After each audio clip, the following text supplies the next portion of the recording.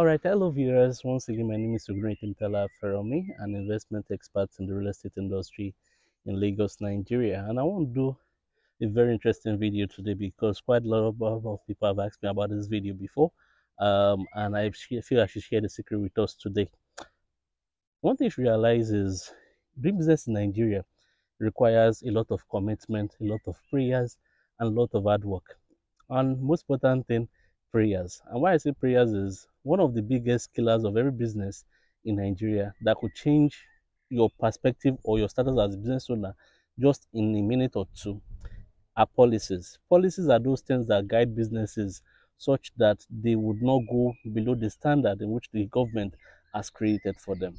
Some few months ago, some few weeks ago, depending on when you're watching this video, Lagos State government actually placed an embargo, a ban on a bike hailing service called OPay.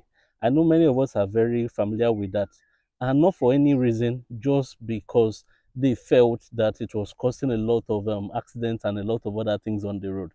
But truth of the matter is there are also positive sides to it because it led to job employment for people who were riders, and it made some people self-employed because once you have your own bike, you will tend to do what you are employed. But be as it may be, one thing I want to realize or one thing I want to tell you is that if you're a dispatch bike owner, trust me, apart from policies, the business might not be sustainable for a very long time. And because I've been in that scenario before, and I've given us two case studies of what happened to me on personal notes that made me take the decision for me to use the business, dispatch business, to actually go into real estate.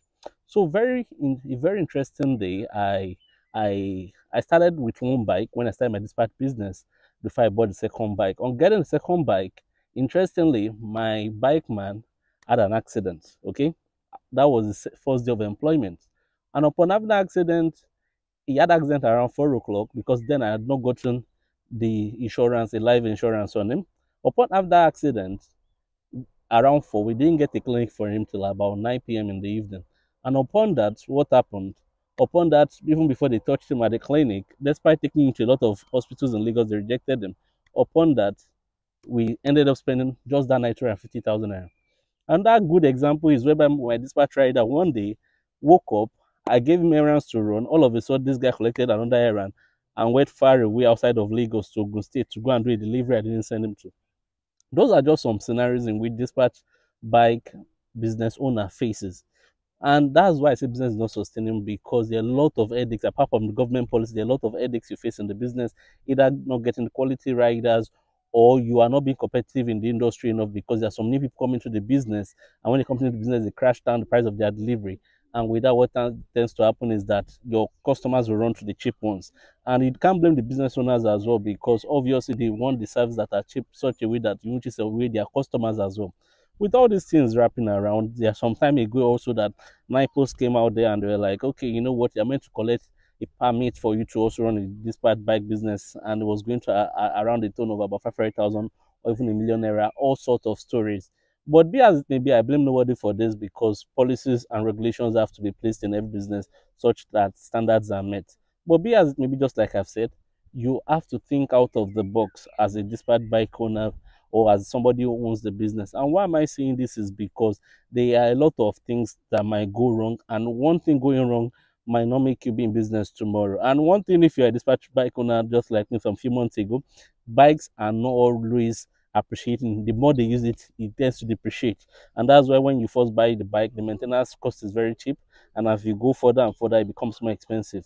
Now, the question is, what is the solution? The solution is for you to buy real estate. And how do you do this? Is very simple. Every week, every month, as you are making your money, always contribute into real estate business. Buy a land. It might be 300 square meter, it might be 600 square meter. And why am I saying this is because it's something I've tried and it worked for me. Imagine you buying a land for as low as a million naira, and as at today costing about 3 or 4 million naira. It's a good deal because by today I don't even have any of the bikes again because they are sold. And also one interesting thing as well is that I don't have any liability or any rider with me longer. So the land is appreciating on its own. So independence of the business, okay, I was able to buy real estate out of it. And this can be done by any business, because when you have a real estate in your business, whereby you're paying for real estate in your business, it tends to give you that position of business as well. And what do I mean by this? Is because when you're able to buy real estate out of your business and you want to sell that business to somebody else, When you tell them you have a landed property, they even take you more serious because they feel you are more serious than someone that does not have land, and they feel you are better positioned as an investment opportunity than any other thing. So, with this being said, this can be done by any business if you are in Lagos. And why I said Lagos is because the demand for these party services is very high in Lagos, and it will give you that inflow and outflow for you to also invest in real estate. I've done this before and I'm still doing it for people. If you're interested in this offer, is a sort of offer that I'll be talking to business owners, teaching them how they could use any small businesses online, because this is not restricted to just the smart bike owners. It's not restricted to the e-commerce business. It can be done by any small business, because I don't want you to be in that losing end. Every small business owner, one of the best things that you can do for yourself is positioning yourself in that point whereby you as a person can forever remain a top priority for any investor that wants to invest in you any day, anytime. And one of the best ways is real estate. Another way also why I say invest in real estate is because if you want to expand your business, it's actually one of the best. Because let me give you an instance. If you are buying the land, for instance, today, and as soon as, let's say, example, you want to expand from have just been a home business run from the house, want to rent an office, can decide to sell that real estate and use it to pay rent. Okay, so let me give you a perspective about this also as well. If you don't want to pay rent, but you want to think of establishing your business, expanding it. So some few weeks or some few months ago, I was talking to another business owner, and business owner told me something quite fantastic. This is somebody who owns a food franchise. But this is the truth of the matter. This food franchise is located on the Ado Road in the Lekki Ekpe Expressway. But even before the emergence of Ibeju Lekki and Ekpe, this brand already owns lands and that environment. Oh, so when you see overnight, one day you see that the business is expanding to that area, and you're like, oh, this business is very rich for them to buy this land. It's not because they have this money, it's because they've invested long time ago. This business told me they've invested quite a number of time ago. So if this is something that you feel you'll be interested in, it's very simple, it's very easy. All you have to do is contact the numbers on your screen, or you could check the numbers below and contact me today. I have a very reliable real estate company which is going to help you out, because you could pay weekly or monthly for your asset, and it's very, very awesome because the lands they have are located in strategic locations that makes your ROI skyrocket ASAP as well. If this is for you, kindly contact us today, and one of the agents is going to talk to you everything you need to know. All you have to do before they contact you is to fill out one or two forms. And why those forms is important is because we need to see how committed and how serious you are, because we're not doing this for everybody.